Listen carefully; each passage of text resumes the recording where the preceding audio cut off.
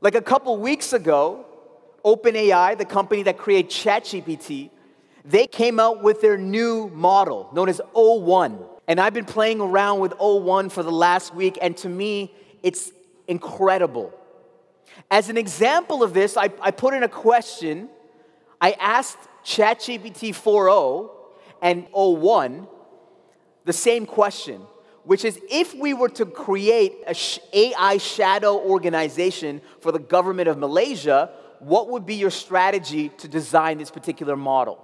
The difference between this is that 4o is kind of like getting a McKinsey analyst to work for you, and o1 to me is actually getting like a McKinsey team to work for you. You see, over the last 2 years, we've been worked up about GPTs, which is basically an engine that can predict what the next text is going to be. But what they've done with o1, it's actually a reasoning model. Instead of predicting what the next text is going to be, what o1 is doing, it's actually solving a puzzle for you. And what this is going to be, it's going to be the gateway drug to AI agents. An AI agent is different than a GPT because it can actually get work done for you.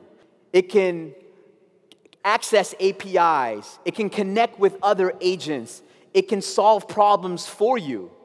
And this is going to be a huge game changer.